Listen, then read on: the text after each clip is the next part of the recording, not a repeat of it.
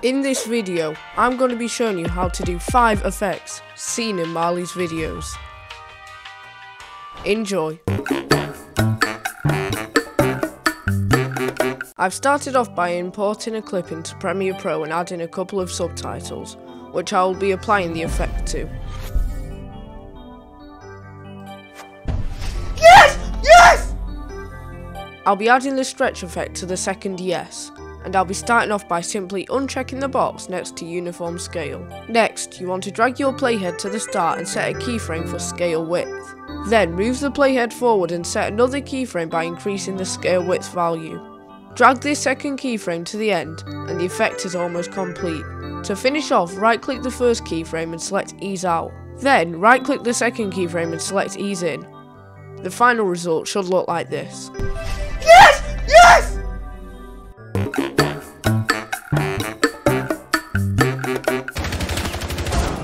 For this clip, I will be adding a blood splatter green screen when I get the kill. I'll leave a link to the video I use, but there's thousands of different green screen effects out there. Once you've added a green screen video into your timeline, you want to go to the effects window and search for Ultra Key, and drag it over.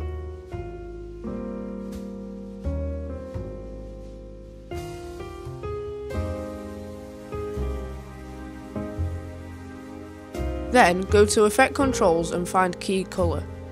Select the color picker and click on the green area, which will make the green screen disappear. Next, it's simply a case of lining up the effect with the moment you get the kill, and repositioning it as well.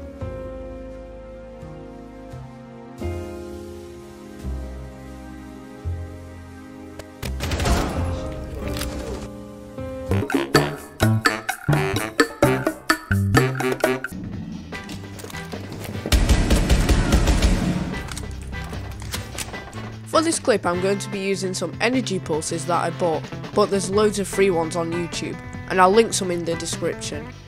So now that I've imported the energy pulse into Premiere Pro, the first thing I'm going to do is remove the black area around the effect, which I can do by going to Effect Controls and changing the blend mode from normal to screen, which looks like this. This looks good, but I think it would look even better with some colour. So you want to go to the effects window and search for tint. Drag this onto your energy pulse and change map white to any colour you want. For this example, I'll use green. To make the effect more visible, you want to go to the colour workspace. And in basic correction under exposure, you want to play around with the sliders until you find a result that you're happy with.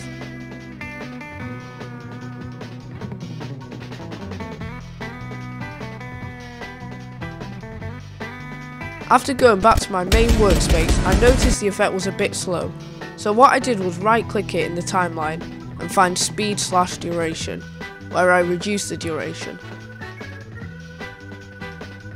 Then you want to find the point where you get the kill and align the energy pulse effect with your playhead. The finished result should look like this.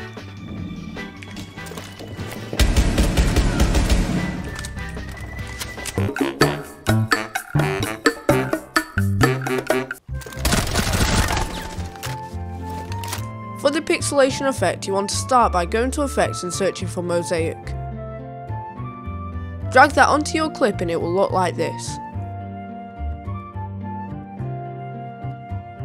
Drag your playhead to the start and increase the horizontal and vertical blocks value to something really high.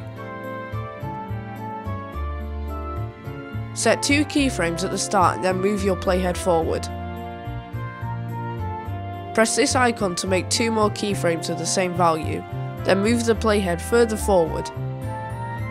Then decrease the value of horizontal and vertical blocks. I decreased mine to 40, but you can decrease it to whatever you want. Then move even further forward and increase the values back up again.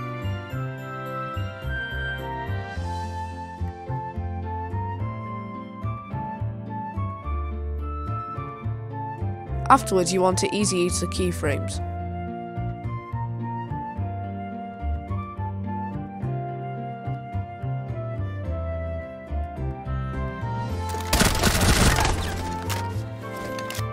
After rewatching the effect, I noticed it wasn't aligned properly to the kill, so so I simply move the third set of keyframes forward. One way you can add to this effect is by making cuts when the pixelation is the most noticeable.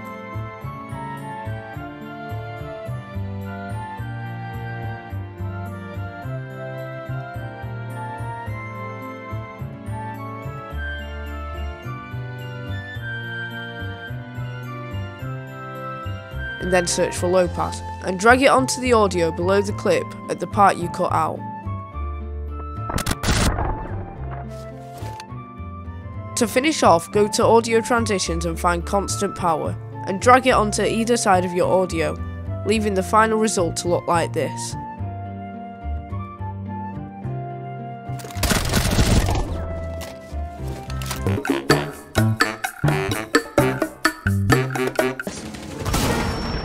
Operator remaining. 1 out 4 remaining. For the final effect, you want to make 2 cuts between where you want the black and white to start and end.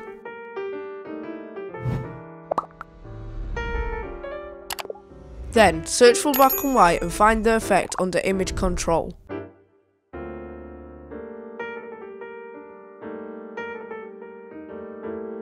Drag it onto your clip and it should look like this.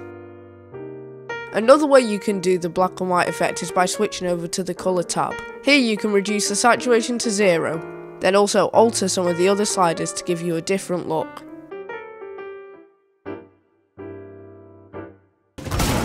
One friendly operator remaining. 1 out 4 remaining.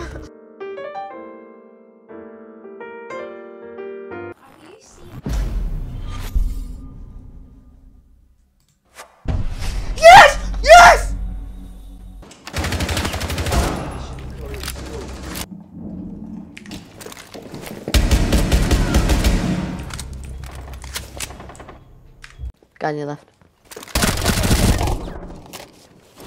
This. One friendly operator remaining. 1 out 4 remaining.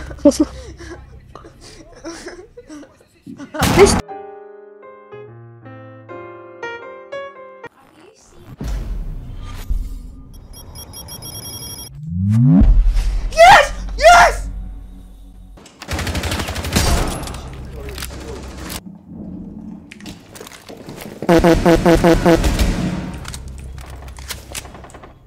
Guy on your left. This.